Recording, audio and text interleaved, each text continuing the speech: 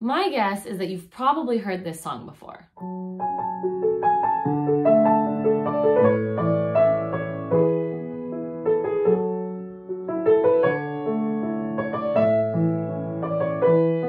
But have you heard it this way?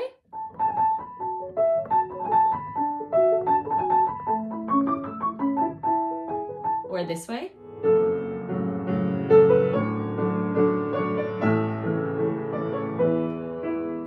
Today, we're gonna take a look at River Flows in You, but we're gonna reimagine it through the left hand. And this is gonna be a lot of fun. We're basically gonna go over 3 different left hand patterns that you can use: an Alberti bass pattern, a waltz bass pattern, or a combination of octave and large chords. And what's awesome about this video is you can take these left hand patterns and you can actually apply them to any piece that you're working on, to reimagine the left hand, to totally change the sound of the piece. And I love doing this. I love taking music that speaks to me and creating my own arrangement of these pieces. And so this is what you're gonna learn how to do in this video. Let's dive in. The original version of this song that I'm using for this video uses broken chords in the left hand.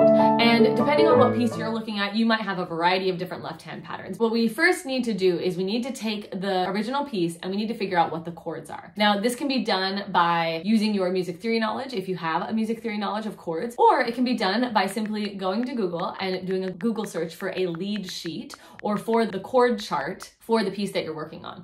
And you're gonna be able to find most things on the internet. I'm using a piece that's in the key of F sharp minor, so that's the key that we're gonna be looking at. And whatever piece your key is in, you would find the chord chart that matches that key signature for your piece. So the chords that we're gonna be using for this piece are F sharp minor, that's the first chord, and then D major, and then A major, and then E major. And those are the 4 chords that we use for this piece. You'll notice if you look through the left hand of River Flows in You, the composer uses a couple of sevenths in those chords, and there's a couple of different like added notes and things, but we're just gonna take the chords at the most basic form because it's gonna work and it's gonna sound like the song. And then we're gonna look at our music and we're gonna start to play those chords at their most basic form with the music. F sharp minor, D, A, E, F sharp minor, D, A, E. We do that many times until we really start to feel those chord changes and we can kind of hear them and we become familiar with them. Then we start to look at these different patterns. To make an Alberti bass pattern, what we do is we take the bottom note, top note, middle note, top note. That's it. It's just that formula and we apply it to all of the chords. So we can take our F sharp minor chord and we play F sharp, C sharp, A, C sharp. We do the same with the D major chord. D, A, F sharp, A, and then with the A chord, and then with the E chord. And we can practice this over and over and over again until that pattern starts to get into our muscle memory and we start to get a context for how that sounds and how it feels. And then we need to work it in with the right hand. So whenever we're reimagining a left hand in any piece, we have to pay attention to the rhythm and we have to know how many notes in the left hand are going with how many notes in the right hand. Because our right hand is playing a lot of eighth notes, it would be really easy with this Alberti bass to play eighth notes in the left hand. So everything would line up with 1 and 2 and 3 and 4 and it would sound like this.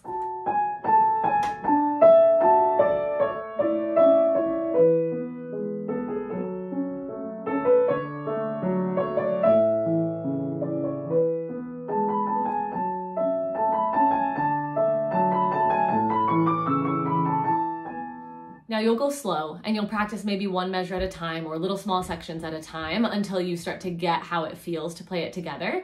And then once you get comfortable with that left hand and once you get comfortable with the idea of putting it with the right hand, you can just play and you can have fun. And this is one of my favorite parts of reimagining pieces is that you can play things up high on the piano, you can play things low, you can play around with the range between the hands. So you can keep the hands close together, you can make them move far apart. You can also play around with the inversions of the chords in the left hand. And if you don't know what that means, that's fine. You don't have to do it. You can just stick with what I'm showing you and it's going to be really awesome. But if your music theory knowledge is greater or your technical ability is greater, you can also play around with putting those chords in different inversions, meaning playing the notes in different orders or more spread out on the piano. And that will also give you a different sound. Now, the way I like to do it, because I'm using a Western classical left hand pattern, is I added a couple of ornaments in the right hand and I took away the pedal so that it totally changed the sound of the piece. And you can do this too. You can change the articulation position. You can play around with the right hand melody. You could even go off book and completely change the right hand melody and morph this into a different piece of music that uses the same chord progression.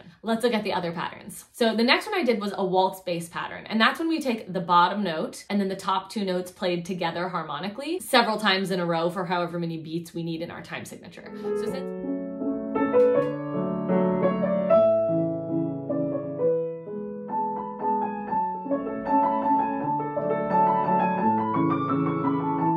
So you'd go through the same steps of practicing that left hand by itself with the chords, getting really comfortable with that before you put it with the right hand. But eventually when you get there, just go ahead and play around with it and have some fun with it. All right, let's look at the last left hand pattern. For this one, we're gonna be doing octaves and then we're gonna jump to larger chords. So what I was doing here is I was playing an octave of the bottom note of the chord. So for the F sharp minor chord, we'd go down and we grab an octave of F sharp, and then we come up and we play the F sharp minor chord, but we add an additional note. So we play F sharp, A, C sharp, and then we add another F sharp with our thumb. And so the chord is larger, the chord has an octave in it as well, and it makes the texture of the left hand a lot thicker, and it also increases the range that we're using because we go down to grab that octave and then we come up to grab the large chord. It creates a really loud and dramatic sound, and that's why I love this left hand pattern. I use it a lot in my improvisations just to make things sound really dramatic. So I'm gonna practice that left hand with every single chord, and this one is pretty technically challenging and technically demanding, so if this is beyond you, that's okay. Octave, chord, octave, octave. And there are tons more things that you could do with the left hand of this piece, right? Because when we're improvising and when we're kind of creating something, really the sky is the limit. I could do any variation of those things. I could do a combination of those things to have different effects.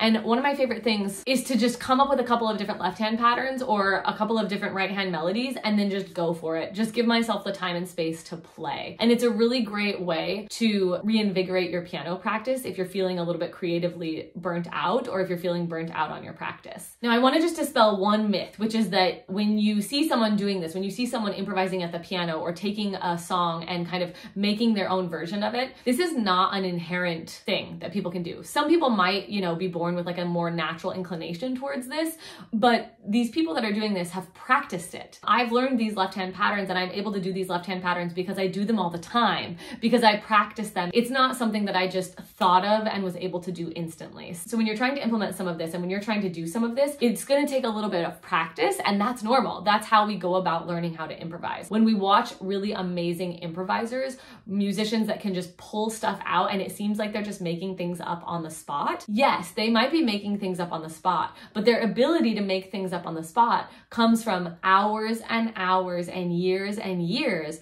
of practicing the skill of trying to create something spontaneously. And it's almost never completely spontaneous. It's based on pre-existing knowledge or pre-existing tools that they've practiced and worked on that they now have in their tool belt and they can pull out at any instant. So these left-hand patterns that I'm giving you in this video, these can become tools in your tool belt. If you work on them and you practice them and you apply them in different pieces, you're gonna be able to draw on them at a moment's notice, and you will start to develop that skill of being able to improvise or being able to make something up on the spot. Now, if you feel like your chord knowledge is lacking and this is beyond you and you would like to start with like a good basis of chords, I have several videos that are about chords.